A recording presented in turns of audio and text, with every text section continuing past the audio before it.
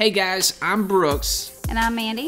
So we're husband and wife entrepreneurs, and we believe that life and business are a giant adventure, and we want to live it with you guys. So let's get to it.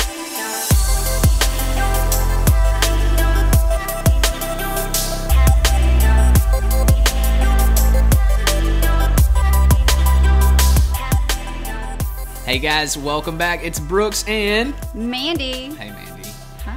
Hi. In this episode, we want to talk to you guys about something that's near and dear to our heart. Oh, yeah. And people think we're crazy, but that's okay. Definitely. Because we are a little crazy. Sometimes.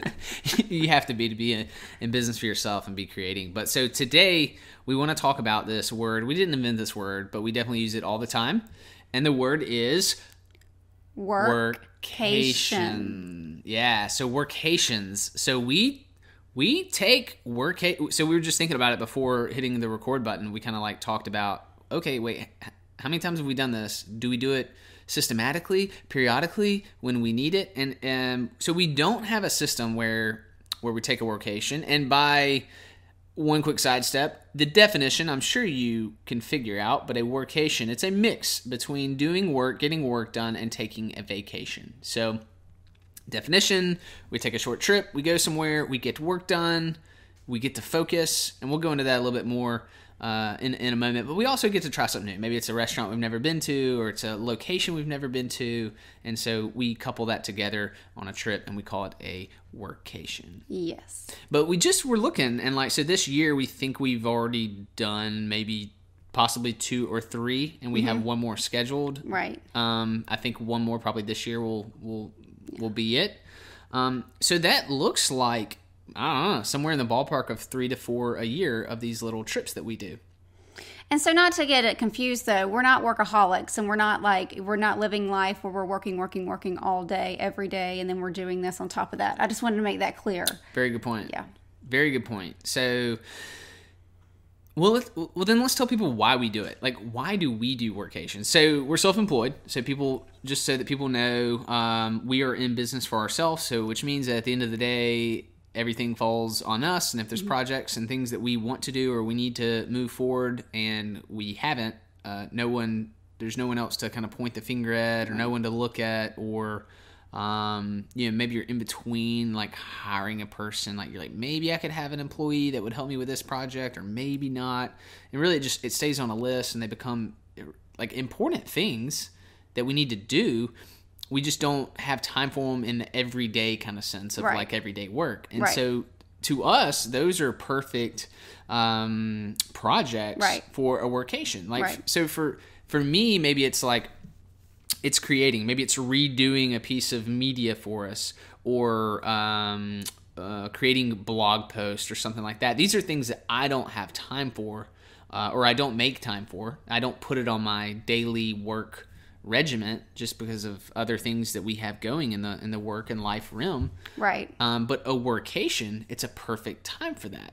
For me, for you, it's I know for sure creating in our local magazines. Content creation, for sure. Well, in our everyday life, being an entrepreneur, being self-employed, there is a lot of flexibility. We're not going to lie. It's one of the pros of being self-employed.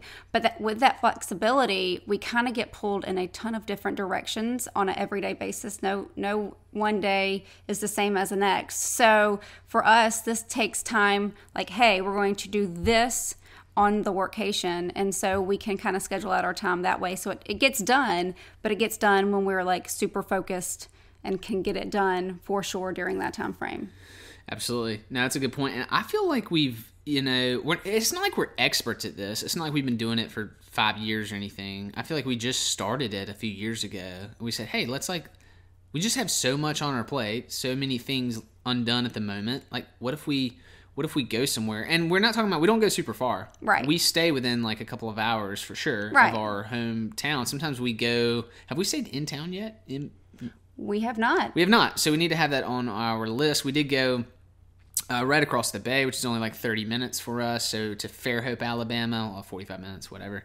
And so we're in Mobile, Alabama. So we don't go far. We're heading over to Ocean Springs, Mississippi, I believe is where we're gonna go coming up for a few nights, and we're still figuring it out, like how we do them, what's the best way. Like Mandy wants to do, I think, a 3-night trip. I feel like it's a little bit too much, even for me. And I love getting up early with a cup of coffee and kind of getting started on a project. But I feel like maybe, 2 nights is probably enough. 1 for like budget, and 2 like how focused I guess I can be in that time period. But yeah, so it's something that we're constantly, I feel like we're trying to figure out and see how they work and how they operate. And if they stop being beneficial to us, we'll probably stop doing them. Right. But for now, I feel like our first, I don't know, we've done 3, 4, 5, maybe. Mm-hmm. Give or take. A good few. I feel like they've all gone really well. Get a lot done. We get a lot done, and you and I have a fun experience. It's kind of like getting out of our own element, right? Getting away from the house where there's, the normal everyday distractions of food and house chores and laundry and whatnot. So we also get our own time away, just you and I as a couple, but then we get to work on our projects. And it's really cool because we're not spending extravagant money. I mean, we're usually booking a place. It's about $100 a night. Right. And it's kind of a business. Now, I'm not saying it's like, oh, it's cheap, like by no means. But we're not staying at a $300 a night 5-star hotel. We're staying at like, my favorite is like, what are our favorites? Like I like the Holiday Inn Express. Holiday Inn Express. And is there another one that I love? Or is that the Hampton Inn. Hampton Inn. These are like, we love these mainly because they have free breakfast, and I dig the breakfast. I wake up, we don't have to cook. They're usually newer. Newer properties, which we love a newer property.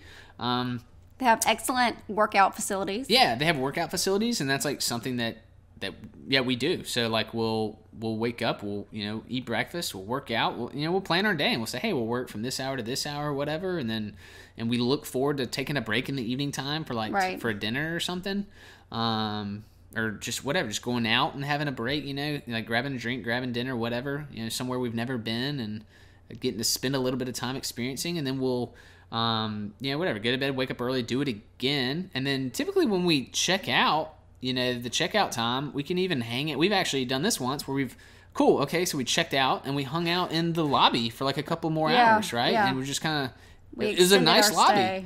Yeah, right. I mean, we're just kind of hanging out in the hotel lobby and, getting a little bit more work done before we, had or needed to leave. And I thought that worked really well. Yeah. That time.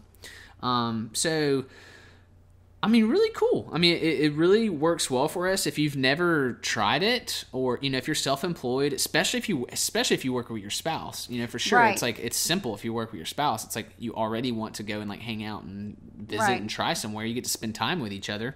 But if you're single, or if you don't have a spouse and you have a business on your own, I think just getting away from the house is the most important thing, especially if you have children, you have pets, you have all the things. Whenever you walk through your home door, you have the responsibility of your home. And if you work from home, then it just makes it much harder to be able to actually sit down, focus, and get something done, especially if you have to do carpool, drop off, pick up, sports after school. Your life kind of gets pulled in so many different directions. The adventure of life, as I like to call it, which you guys will hear us talk about, or at least me for sure, often on these recordings, because we think that business and life, it's a giant adventure. And I feel like maybe a number of years ago, I wouldn't say I was trying to fight that. I was just I didn't accept it for what it was, but it is. And an adventure includes the things that you want, sometimes the things that you don't want, but it at the end of it all, it is a giant adventure. And so, just embrace it, enjoy it, just take the ride, you know? I think we apply that to our workations as well. That's why we try to get out and go somewhere different, stay somewhere different, do something different with that time that we give ourselves. Totally agree with you. Any final thoughts for these people on workations? I would just say try it. Do it. Some people kind of go stir crazy if you say, hey, like go lock yourself up in a hotel room for a couple of days to get stuff done. But if that's not your style, maybe Brooks is a huge fan of coffee shops and those kinds of things. Mm-hmm. I would suggest just one full 24 hours away. If you have projects, if you have things that you need to get work done, to work on, I would say just try it. I love it. Just give it a go. So, all right, guys, give a workation a shot and let us know how it goes, and we'll connect with you guys next time. Bye.